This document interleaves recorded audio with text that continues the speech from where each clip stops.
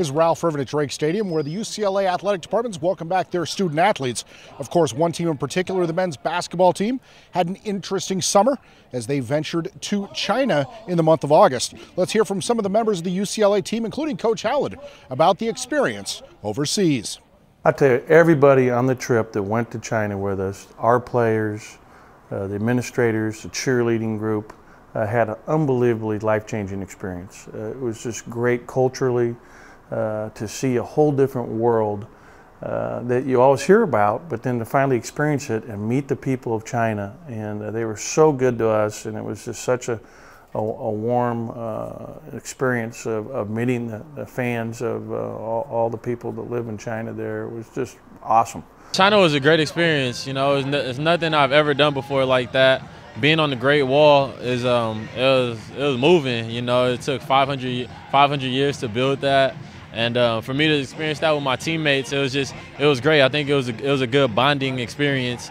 Everywhere we went, the sightseeing we did, we went to the Great Wall of China, the Forbidden City. Everybody was like just in shock because nobody believed that they're able to see those type of monuments in China. So it was just a great experience overall. Our players were running up and down the Great Wall of China. It was a great workout because it was unbelievable how steep it was.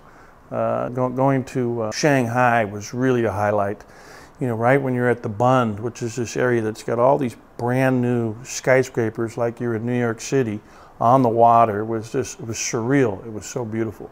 You know, it was a culture shock going over there, but they really welcomed us with great hospitality and with open arms, and you know, I couldn't have been happier about our experience. It was great. Great opportunity, different culture. I really enjoyed it, and I got to bond with my team more, and we all came closer, so I thought it was a great experience.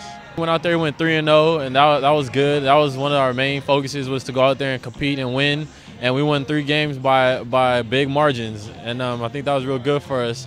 It was kind of like an early start for us to the season.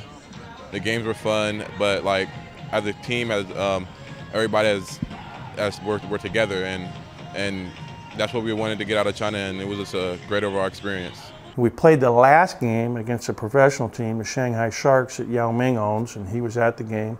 And what's really incredible is that they said there's probably between 100 and 200 million people watching that game live on Chinese television.